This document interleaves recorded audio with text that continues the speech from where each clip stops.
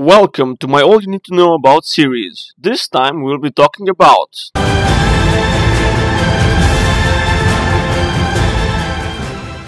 Welcome Commander to your first ship. Yes, in this game you will be addressed as a commander. Let's get started on your journey in Elite Dangerous. Here is your ship. Pretty, isn't she? In front of you can see the chat, your target and its information. Options which are available, your ship's shields and life. Your ship's power management, which is done with the arrow keys, speed, fuel, your ship status, and the info panel. If you press 1, you will find the navigation panel, transactions, and current contacts. If you are targeting someone, you can see their ship modules and target them specifically. Also, if you're holding any cargo, it will be seen on the cargo screen. If you press 2, you will be able to type in the chat. If you press 4, you will see your status, modules, fire groups, cargo again, and your ship's functions. Let's open the starport services. Here you can refuel, repair, and reload your ship. On the bulletin board you can find jobs, which are used only for grinding reputation and not the money. In contacts you can see your earnings and fines. Here you can access the black market as well. In the shipyard you can see the ships the station has to offer, stored ships in the station, and locations of your stored ships. Then we have the market where you can buy or sell your items. Lastly, we have the cartographics tab, where you can sell your discovered information about other systems. But before we go anywhere, we must outfit our ship, so let's go to the outfitting menu. Here you can see 3 tabs: hardpoints or weapons, internal components and livery, or so-called paint jobs. We know 2 types of weapons: thermal, these are lasers for destroying shields, and kinetic, these are bullet type weapons used for hull damage. Both types do more damage to the mentioned source of life. Then we have the railgun, which has both damage sources. If your ship has 2 weapon racks, I will recommend 2 lasers. If your ship has more, I will recommend the stronger half to be pulse lasers and the weaker half to be multi-cannons. We know 3 fire modes of weapons: fixed, gimbaled, and turreted. Fixed weapons fire in the fixed directions. Gimbaled try to predict your target movements but have lesser damage. Turreted weapons are used only on bigger ships because they have low maneuverability. These weapons will fire at anything in their arc of fire, so be careful where you place them. I would recommend both lasers and bullet type weapons to be gimbaled, but some commanders prefer lasers fixed so they get more damage out of them. But kinetic weapons should always be gimbaled, same goes for the burst lasers. Then we have utility mounts. Here you can customize your ship to your desires. In the internal tab we have all other components of your ship. Your power plant gives power to your systems and should be upgraded the most. Bulkheads are your ship's hull. Thrusters increase your ship's weight capacity and speed. Frameshift drive, or FCD, is the hyperspace module. Life support is the oxygen tank when things get tough. Power coupling is very important when you manage your power. With this upgrade you can fire lasers or sustain your shields for longer periods of time, or fly faster. Sensors will inform you of targets nearby. Fuel tank can be upgraded for long trips. The shield generator will generate shields. The cargo rack holds your cargo, and the basic discovery scanner discovers planets when you target them in hyperdrive. The last 3 components can be swapped for others, but I would not recommend swapping the shields. After you have upgraded your ship, you will need to go to fire groups to manage weapons. Then we will check our modules. As you can see, I am at 109%, but I will not explode when I take out my lasers. That is because I set my kill warning scanner, which takes 5%, my cargo hatch, which takes 3%, my FCD, which takes 2%, and my fuel scoop, which takes another 2% of my energy, to the second priority. That means when I deploy my weapons, the ship will be below 100% usage, and disable the secondary modules for power management.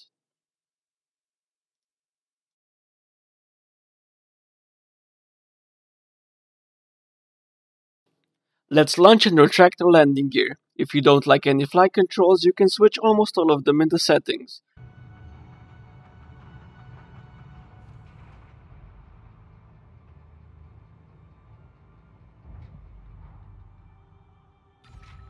Ship released.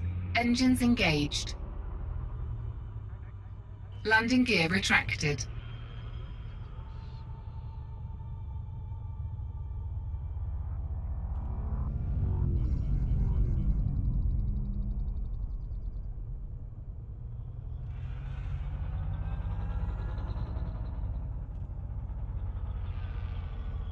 You should also note that rolling and pitching will turn your ship much faster than just yawing.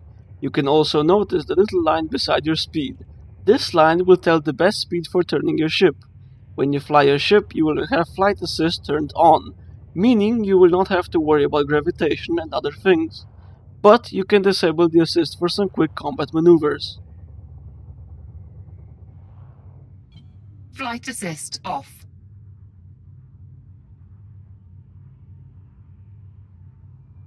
Flight assist on.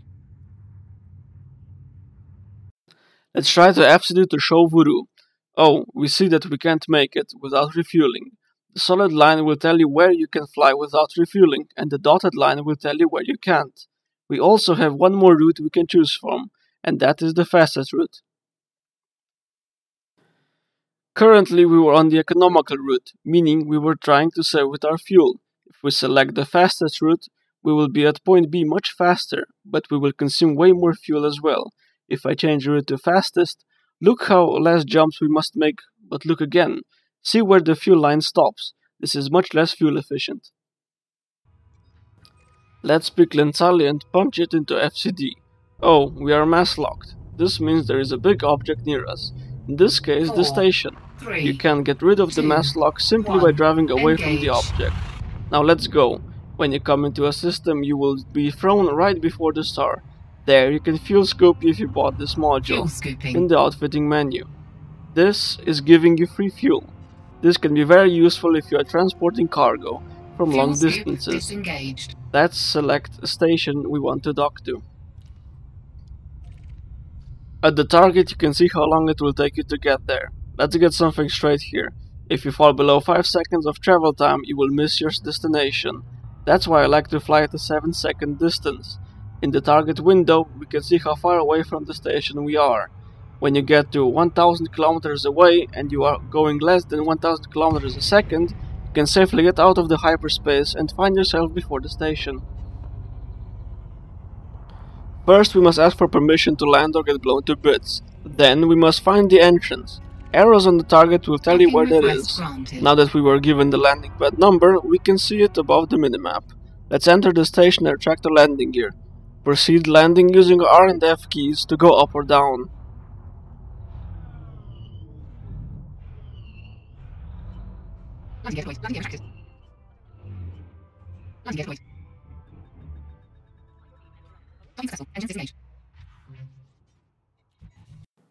Now let's talk money. In this game there are 5 main ways to earn credits: trading, smuggling, bounty hunting, and 2 ways of pirating. Let's go over each one. But first, let's cover what ships each type of player should use and the progression he will take. You don't need to follow the chart directly, you can skip some ships. The link to the image can be found in the description. Remember, when buying a new ship, it is highly recommended to save for at least 1 full repair of the ship, or you could be set back to a Sidewinder from an Anaconda. That's why I always store my previous ship. The trader will manipulate the market around the galaxy, buying low and selling high.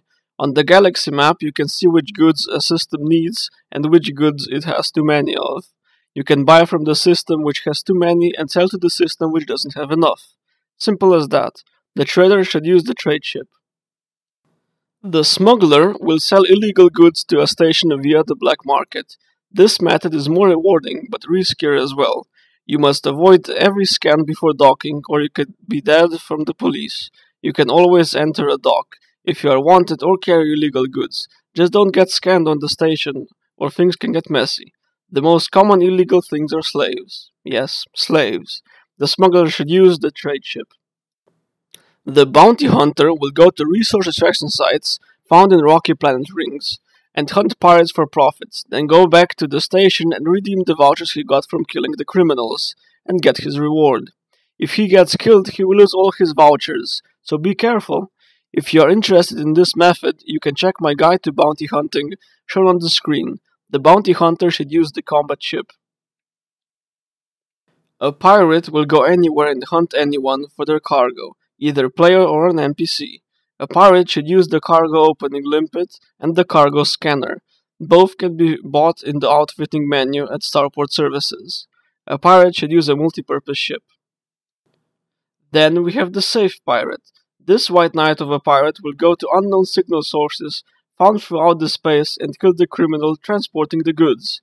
He will get the voucher for killing the criminal and then pick up the illegal cargo the criminal was holding and sell it like a normal pirate would. This method is much safer since there is usually no police and signal sources. And that is it. All useful links can be found in the description. Hope I helped you at starting your journey in Elite Dangerous. If you didn't understand anything, you can roll the video again. For more advanced things, you can use the Elite Wiki. Thank you for watching and stay awesome.